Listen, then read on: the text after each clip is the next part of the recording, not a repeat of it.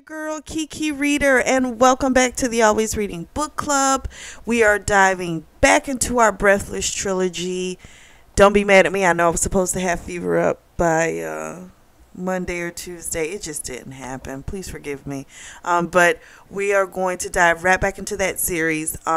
Rush was the first book, and I'm going to put that link in the description below so you can go back if you need to listen to that book review.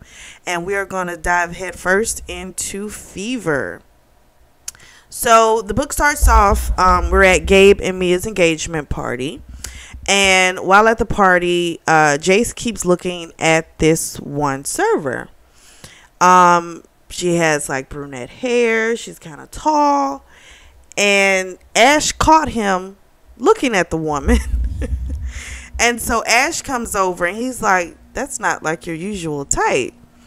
And, you know, Jace tried to brush it off and was like, whatever, dude, like, I'm not looking at her. But, like, you know, Ash knows this man. Like, yeah, you're checking that woman out.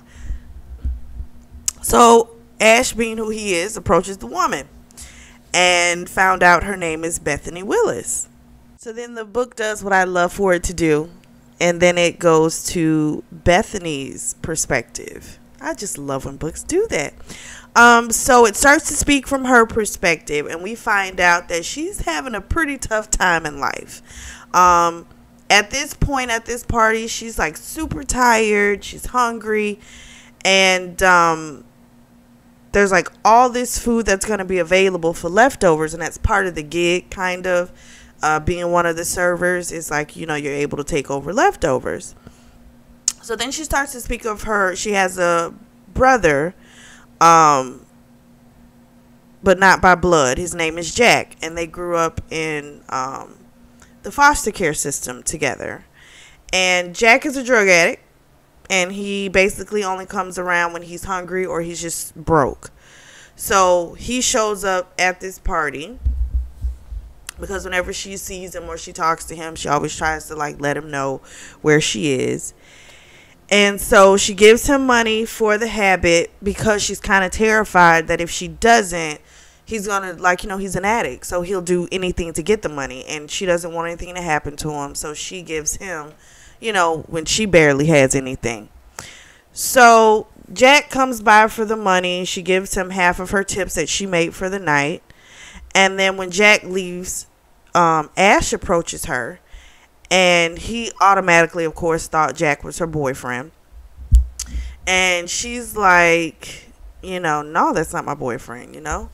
And so then Ash very bluntly asks her if she would like to have a threesome. And at first she's offended, you know, and she starts to go in on him, and then she sees Jace appear. So just like Jace has been watching her all night, she's been feeling his stares, but she's been looking back as well. So when she sees him, she's like, does dinner come with the proposition? And, you know, being that she doesn't have anywhere to go, Bethany's homeless. And so basically these are the options. You know, she could go back into the cold and hope she can get a bed at the shelter, or she can go with these two gorgeous men, have a great meal, and it looks like probably a great time in the sack. So I think we know which one she's gonna choose. So she lets Ash know, you know, I just gotta finish my shift. And Ash was like, you know, we'll pay you, you know, whatever for the remainder of your shift, like we'll pay you. And that kind of makes her feel some type of way. She kind of feels like, you know, okay, now you're trying to treat me like a prostitute. And she's like, you know I asked for dinner, but that doesn't mean I'm for sale. And so Ash, you know, he apologized. He's like, you know, yo, I didn't mean it like that. You know, I was just trying to figure out a way to get you out of here as quickly as possible. So he was able to, of course, get the party pretty much shut down because everyone had pretty much left. Me and Gabe had left, you know, so it was time to kind of wrap that party up. So he was able to get everything wrapped up in about 15 minutes so she could get out of there. And so Ash, you know, they asked her, you know, like, what did she want? And she was like, a burger, fries, and some orange juice just sounds divine. And he was like, all right, I'm going to get this ballroom cleared for you, and we're going to have it ready for you. And that's what he did. So Jace comes up behind her, and he asks her, if she's ready to go upstairs. And, of course, there's this energy between her and Jace. And she's like, we're just staying here? And he's like, well, yeah, we own the hotel. There's no need to go anywhere else. So now she was like, oh, shoot. She knew they were rich. She could tell. But she was just like a little taken, but like, oh my gosh. Like, they're like rich. So they go upstairs. She eats her burger and fries. Well, about half of it, because Ash had ordered steak. And I guess he saw the way she was looking at the steak, so he would like offer her some and she would eat it. So between her eating his steak and her food, she only ate like half of her food. So then they tell her to go to the bathroom and do whatever she needs to like get comfortable and to meet them on the bed. So she does that, and then when she comes back, she gets on the bed, and they get right into it. So she takes Ash in her mouth, and she lets Jace eat her woo-ha. And every time Ash would say something, it's like Jace would just tense up.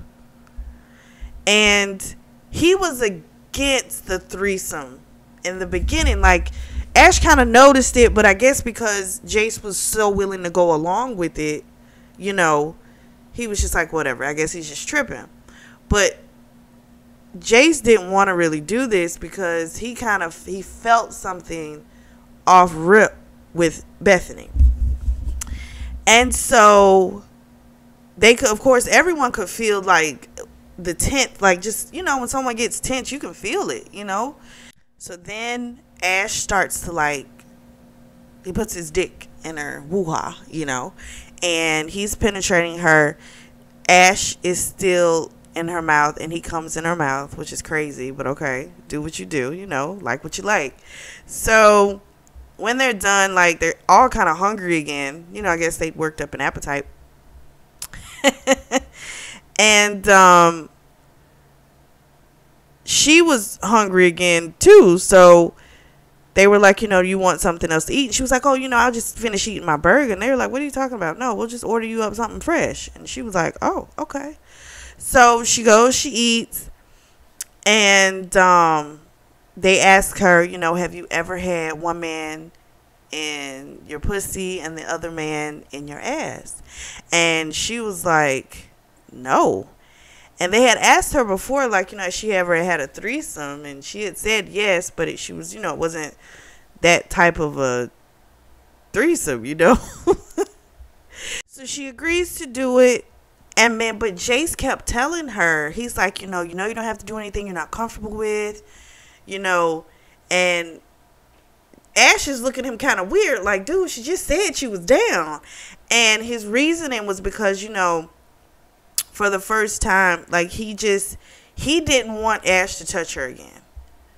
And so that's why he was kind of trying to talk her out of doing this. But she said she wanted it, and they said they would be gentle with her, and so here we go. So when she was about to come, she actually called out Jace's name, which made him happy because she very much did respond to Ash's touch, and thus the reason, Jace kept tensing up, because he did not want that situation to be what it was. So as soon as they were finished, Ash doesn't stay. Ash gets up. Ash leaves. He goes in the other room. He's done. And that made Jace happy because, he just wanted it to be him and her. And when they woke up, he just was going to get her himself, So the next morning, Jace wakes up. Bethany's gone. So he tears off looking through the suite, panic. And she's like, nowhere there. So he goes to the room where Ash is, and he kind of has this panic because he's like, he's going to be so messed up if he sees Bethany in the bed with him. It's just gonna mess him up, So he opens the door, but she's not in there. But Ash is like, what the hell, dude? It's early. Like, what the fuck? Like, why are you coming in here this early? And he's like, she isn't anywhere. Like, I haven't, like, she left. And so Ash doesn't understand what he's so upset about, because actually that's the perfect scenario for them that they don't get a lot of times. Like, really never does the woman leave in the morning and doesn't say anything. They normally try and stick around, and then they got to try and get him out of there, So Ash is like, okay, well, I'll help you look. Chill out, So they go look around. Ash finds a note that she left, and she just says, I had a great time. I'm so thankful for the evening. And that was it. So Jace, crumbles the note up, throws it against the wall because he's pissed. And Ash is like, dude, why are you acting so different about this girl? And Ash was like, you acted like you didn't even want me there. And Jace was like, because I didn't. And so Ash was just like, well, why you just didn't say that from the beginning? And Jace was like, well, that was the only way I could have her. Like, once she was like agreeing to the threesome, like, I couldn't come back and be like, no, I don't want to do it, So he was like, jeez, God, you know what I mean? So Jace, at that point, he like tears out of the room. He leaves, and he's trying to go and find her. So it was a Sunday, so he couldn't get any information from the catering company, until like that Monday. So it had been about 2 weeks, and he finally was able to get some information. But the only info he could get was an address to a church shelter. And so he just assumed like that was the place where she worked. And so he spoke with the older woman who kind of ran the shelter. And he told her he was trying to contact, this woman, Bethany, about a job. And so the woman was like looking at him kind of crazy. Like, why are you asking me like about a job for her? Like, I'm confused. And he's like, well, this is what was provided, for an address for her. There was no number, but this was a phone, an address for employment. And he realizes the woman's like, oh no, he realizes she's homeless. Like, she just uses this address, but it's not because she works here. It's because this is where she tries to have shelter sometimes. And so Jace left his phone number, and he tells the woman, as soon as she arrives, please call me. And he also gave them like a huge donation because the heater was broke, and it was winter. And so he made a huge donation so they could get their heat turned on, and also buy a ton of food and things like that for the different women and children that were there. So Jace goes back to the office, and Ash comes in, and he's like, yo, you need to leave Bethany alone. You need to like leave that situation alone. It's bad news. And so come to find out, Ash has been doing some digging as well, which is understandable. Like, if you see your boy is like all into this woman and you've never seen him like this before, and you feel kind of sketchy, like, I get it. These are extremely wealthy men. Even if they weren't wealthy, people would check them out. But being on that tip as well, I understand why Ash would like, look her up and try and see what's going on. And so Ash finds out, that, she grew up in foster care, and that she had a drug possession charge, and that she hasn't been able to keep a steady job. And so Jace tells him, that just means she needs she needs help. And he was like, don't you feel bad that we took advantage of a homeless woman? And right at that point, Jace gets a call from the shelter, and they're like, she just arrived and she's hurt. And so Jace like storms out, he's going to get her.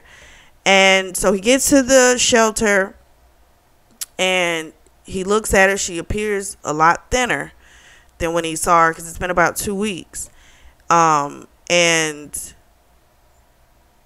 she like was like in and out of consciousness almost. And so he's like, I'm taking you out of here. Like, that's it. Like, this is, you are never